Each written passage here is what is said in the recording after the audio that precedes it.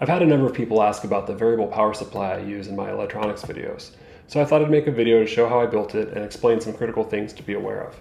This isn't really a how-to video, so if you're new to this, make sure to watch some more thorough tutorials about how to handle opening high voltage devices. They can still be dangerous even when they're unplugged. I started off with an ATX power supply from a desktop computer. The ATX standard came out in 1995, so these have been made for nearly 30 years. They're absolutely everywhere and they're being thrown away all the time as people upgrade.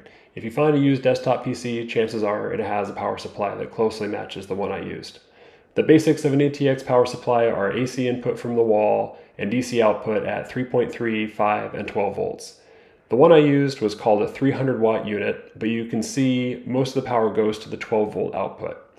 They all have standard interface cables for the motherboard, so it's easy to tell what each wire is for.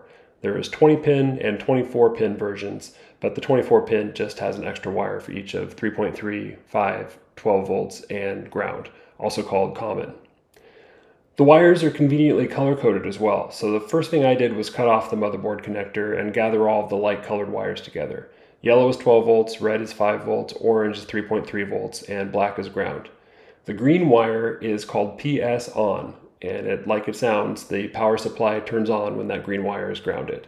The gray wire is called power OK, PWR OK, and it will have a 5 volt signal on it once the voltage outputs for the rest of the power supply are within tolerance. So what I did is I crimped one of the black wires to the green wire, in effect making the rear switch into a true on-off switch, and I wired the gray wire to a green LED.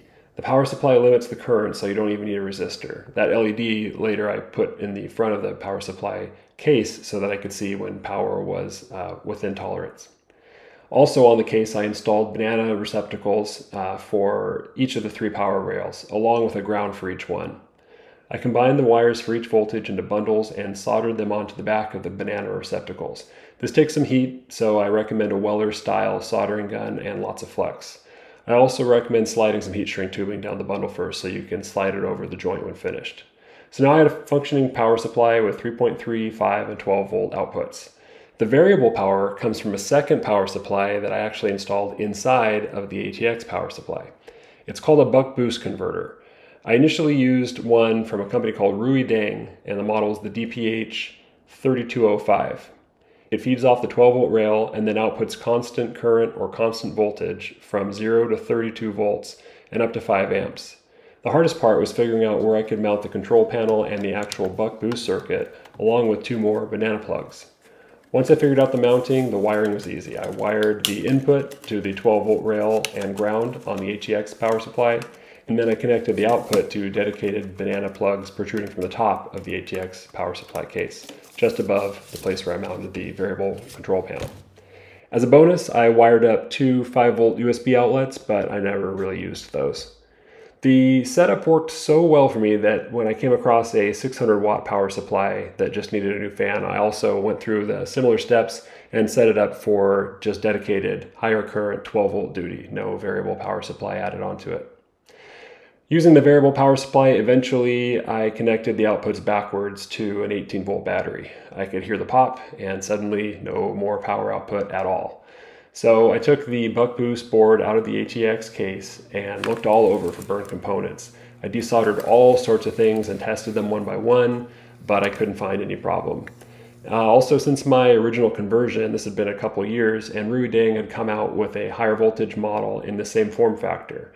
It's called the DPH 5005, and it could boost up to 50 volts. So I bought one of those. I didn't even swap the controller. I just put the DPH 5005 buck boost circuit into the original mounting location where I had the DPH 3205 originally. And I connected the original wires to the controller and everything just worked.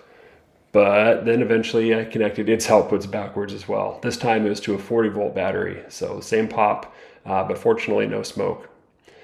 This time I hooked up the buck boost circuit outside of the ATX case and I saw what I hadn't seen before, an LED.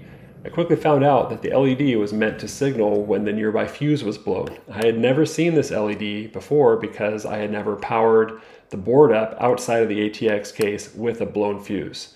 The fuse was really easy to locate. It was right next to the LED, and a continuity test quickly confirmed that it was bad. So I ordered a new fuse from DigiKey, and a few days later I received it, soldered it on, and everything worked again. I also went ahead and repaired my older DPH3205 that I had sitting in the drawer, because why throw away anything? And it simply had a blown fuse as well, so it was back in business. So if I wanted to get fancy, I could wire up another LED on the face of the ATX case to the LED connection that's on the buck boost converter circuit board, and that would indicate to me when the fuse is blown. But I think I'll just continue to try and avoid connecting the leads backwards, and if I do hear a pop, well, I have several extra fuses, so I'm ready. Hopefully this quick overview is helpful to anyone who is interested in building their own variable power supply. This one has been super useful to me, and if this video was useful to you, well, consider hitting that like button. But in any case, thanks for watching.